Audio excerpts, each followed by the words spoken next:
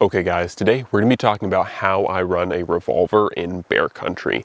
Now, a lot of you guys might see the Desert Eagle on my chest occasionally, but I usually alternate between the Desert Eagle and a revolver in bear country. And we'll get into different videos more of why I choose which and which I like more.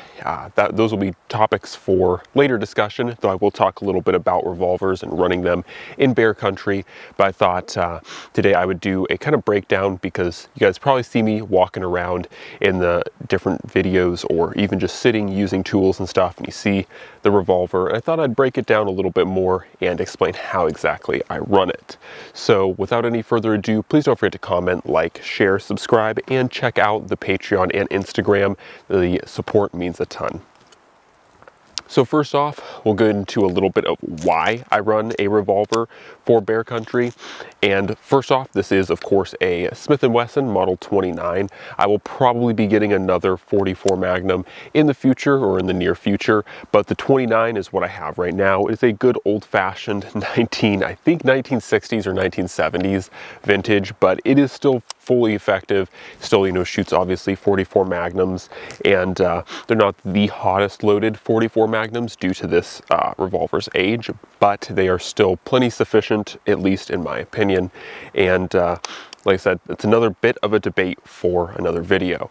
Now, the primary reason why I do like running a double action revolver is primarily because when we do talk about bear defense or even moose defense, just wildlife protection, there's a lot of things that can go wrong with semi-auto handguns and primarily user-induced problems. So when it comes to like the KISS factor or keep it simple stupid or keep it stupid simple, either way you like to say it, the revolver is really quite a fantastic option because there is really nothing that the user can do to impede the function of this firearm, especially as a double action. You know, if you draw this handgun and you go to fire it, you know, there's no such thing as limp wristing it. There's no magazine to drop or eject, and there's really nothing that you can do to induce a failure in a revolver as far as a user standpoint goes. In addition to that, too, if say you come across a bad round and you drop your hammer and it doesn't go bang, all you have to do is pull the trigger again. Because it is a double action, all you have to do is just keep pulling the trigger until it goes bang again. Now hopefully, you don't run out of ammo, and obviously capacity is the biggest downside to the revolver. But at the same time too, once again, we'll dig into this a little bit deeper in other videos, but essentially the nice thing about running a revolver is it's a very simple mechanism as far as a user standpoint. All you have to do is draw it.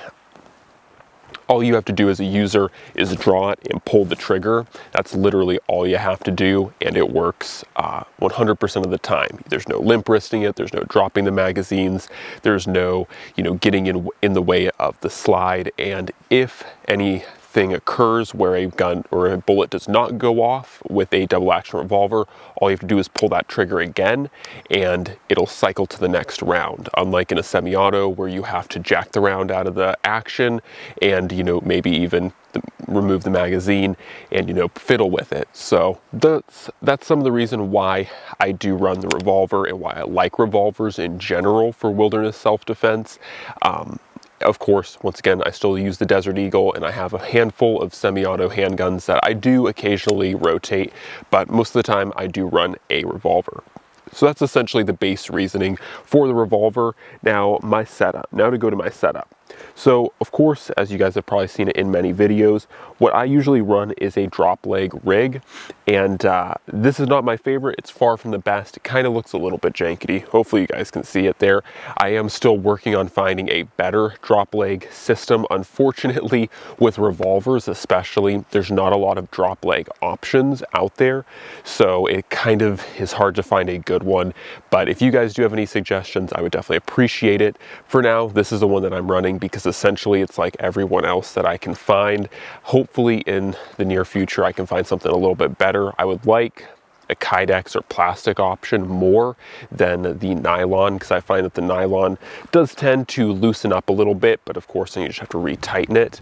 But as far as it goes, I do like the drop leg option because it gives my belt more clearance. So if I'm running, you know, like a hatchet, a saw, survival kit, you know, all these different things that I usually run on my belt, having the Revolver right there, it kind of gets it off the belt, but still very close, and I can just put my hand right there, obviously draw the gun, use it if I need to, and so on and so forth. So it's still very quick for me, and it is a little bit different than a chest rig, but the primary reason why I chose not to run a chest rig with the Revolver is because, once again, I do have the chest rig for the Desert Eagle if I want to run a chest rig, and two, I actually am not the largest fan of chest rigs because this space, as you guys know, is usually, or as some of my original viewers will know, is usually where I run my neck knives. So I can't really run a neck knife and have a proper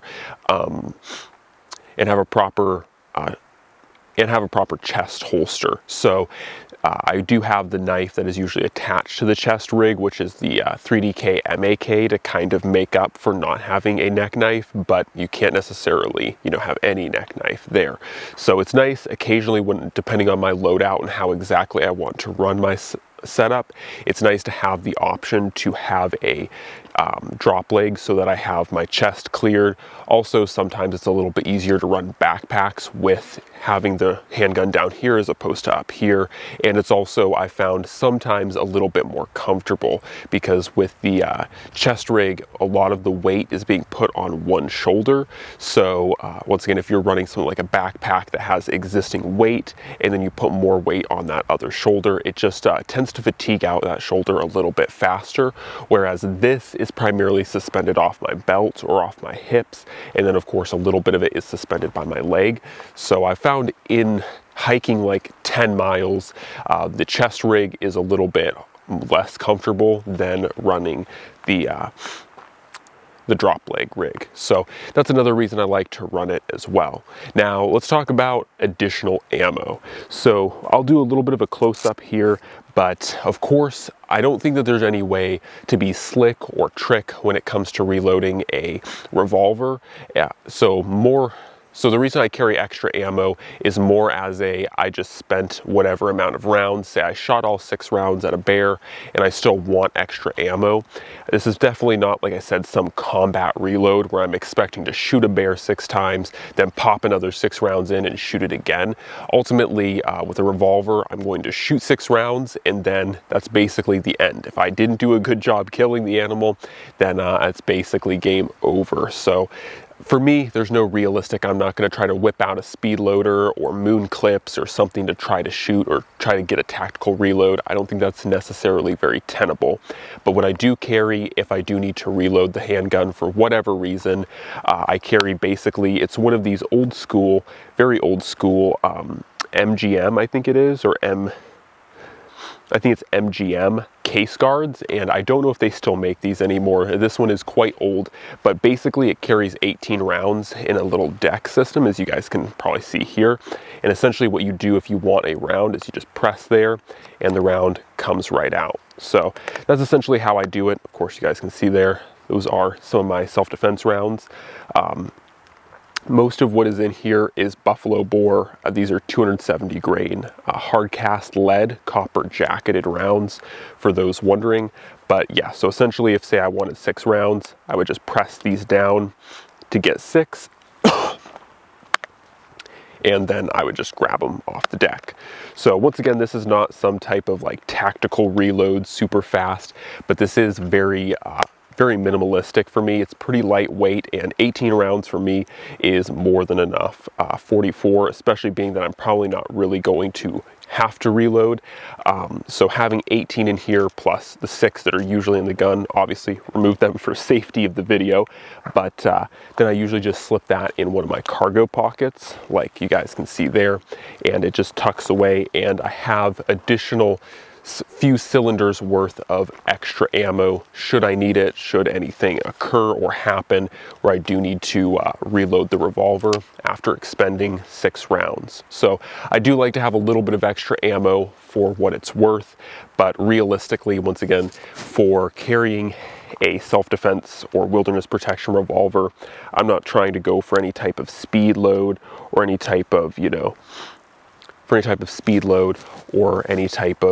like mid-combat kind of reload. Obviously, with wilderness self-defense situations, even if you have a magazine-fed handgun, the probability of you actually being able to reload on the fly is probably not that likely, just because moose, bears, wolves, if they do decide to attack you, it's such a fast action that you're likely going to get off whatever rounds you can, and then basically it's either settled or you've lost. So realistically, in my opinion, I'm not that worried about having a slow reload.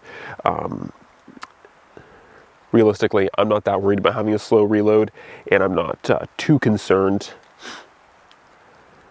about trying to make like some type of tactical or combat load with the gun. Obviously, if I was, I'd probably run like speed loaders or moon clips, but yeah, that's just the way I have it. And it's not super fancy. I know some people have, you know, bandoliers on their belts, or they have bandoliers or some type of, you know, ammo storage on the actual holster itself. And those are all cool systems, but realistically, this just carries 18 rounds in a really compact package, and it just stays out of my way. I mean, most of the time I forget I even have the extra ammunition there. So essentially, that is how I run my revolver.